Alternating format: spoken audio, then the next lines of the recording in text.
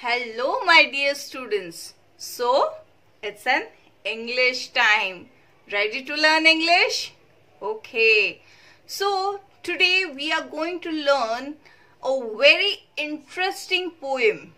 And the heading of the poem is Eletelephony. Now, the name is little bit funny, right? Yes. Can you imagine something with the heading Eletelephony? Okay.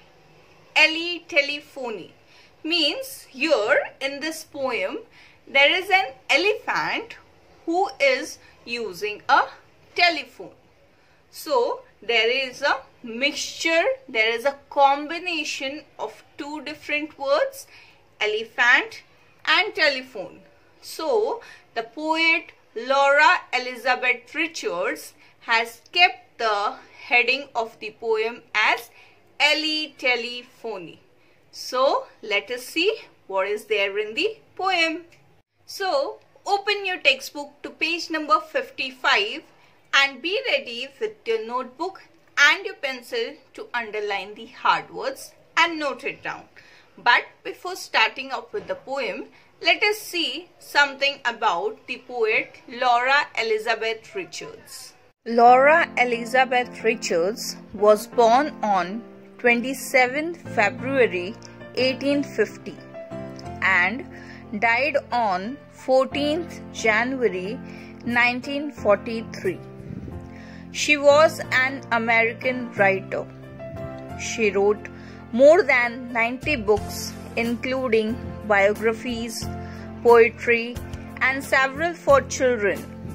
One well-known children's poem is her literary nonsense verse, Eletelephony. Now let us see the summary of the poem Eletelephony.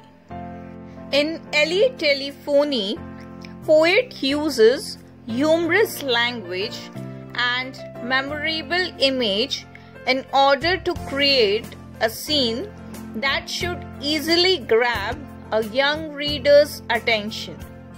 The events of the poem are very unusual but still quite easy to manage. The speaker tries to navigate their way through the language unsuccessful, a feature of the poem that adds to its humor. A young reader might have the same trouble with these words and take pleasure in trying out the various pronunciation. The speaker starts out the story strongly, but as soon as the elephant tries to use the telephone, they start to get confused. The words elephant and telephone merge together. They become more complex and convoluted in the later lines as the word trunk is added into the mix. Throughout the poem, the speaker directly addresses the reader or listener, informing them of the mistakes that they are making as they try to pronounce the various similar sounding words. Eletelephony by Laura Elizabeth Richards is a 12-line poem that is contained within a single stanza of text. The lines follow a simple rhyme scheme of AA, BB, CC, and so on, changing N sounds from couplet to couplet. The very consistent rhyme scheme is perfect for this piece or for any that is primarily aimed at a young audience. There is a distinct twisting of words in the short lines of Eletelephony.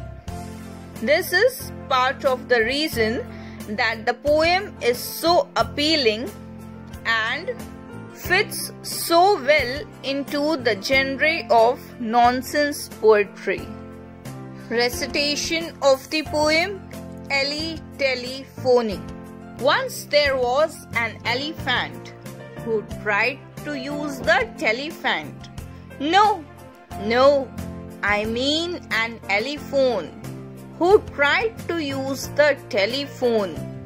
Dear me, I am not certain quite that even now I have got it right. However, it was he got his trunk entangled in the telephone. The more he tried to get it free, the louder burst the telephone. I fear I would better drop the song of Elephop and telephone. Explanation of poem Eletelephony. Once there was an elephant. Now, here the speaker is introducing the main character. And who is the main character? It is an elephant. The speaker is saying that once there was an elephant who tried to use the telephant. Now, what is the meaning of telephant? Can you tell me? Telephant is the combination of two words. One is telephone and another is elephant. So, telephone, tele and elephant, phant. That is equal to telephant. Now, the speaker is saying that once there was an elephant who was trying to use the telephant. Actually, the elephant was trying to use the telephone. Though the usage of phone was through elephant, so the speaker is using the word telephant. No, I mean an elephone. Then again here the speaker is saying that no, it's not an telephant, it's an elephone. So elephone is elephant who is using the phone, who tried to use the telephone. Now here we can see that elephant is trying to use the telephone. So in the first 4 lines of Eletelephony, the speaker starts off by introducing the main character. And who is the main character? An elephant. The line sets up this nonsense poem in a very well-known way. Anything can happen next though. The amusing nature of the speaker's narration quickly comes into play with the words no. In the 3rd line, it is as though the speaker accidentally misspoke in their pronunciation of telephone. This is done in order to amuse and entertain. The same techniques of playing with words continues in the next lines. Dear me, I am not certain quite. Now here the speaker is not sure exactly what is happening. That even now I have got it right. However, it was he got his trunk entangled in the telephone. Now the speaker is saying that it is an elephant who got entangled his trunk in the telephone. Now what is the meaning of entangled? Entangled means twisted and caught in something. The elephant's trunk was entangled into telephone's wire. So the lines 5 and 6 are in parentheses. These bring in the speaker's thoughts once more as they address the mistakes they have made speaking and their uncertainty that they have it right now. as the poem progresses, the mistakes get more and more pronounced. The speaker really starts to jumble the words, saying telephunk rather than trunk in line 8. Now here we can also see that the speaker is saying that they have some confusion in pronunciation. They have to use the word trunk, and in spite of using trunk, what they say? Telefunk.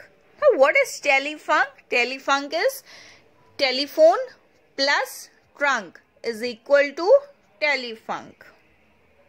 The more he tried to get it free, the speaker is saying that an elephant was trying to get free from that wire of telephone. The louder buzzed the telephone. Now, the more the elephant was trying to free itself from that wire of the telephone, the louder buzzed the telephone means the telephone was ringing louder and louder. Buzzed means it was ringing louder. Now from line 9 to 12, that means in the final 4 lines of Eletelephony, the speaker juxtaposes the elephant's tangled trunk with the tangle of words that they have gotten themselves into. The more he tried to get it free, the worse it got. The same can be said for the speaker's attempts to fix their pronunciation. Poet puts the last lines are also in parentheses once more. This again signals to the reader that the speaker is expressing their personal thoughts. They decide to drop the song or the narrative of the elephant. That means the speaker herself is so confused while pronouncing the words that she is thinking to drop the song. She is thinking to stop the song in between of elephop and telephone. Now, what is the meaning of elephop? Here also we can see 2 words are merged, elephant and telephone. That is elephop or telephone.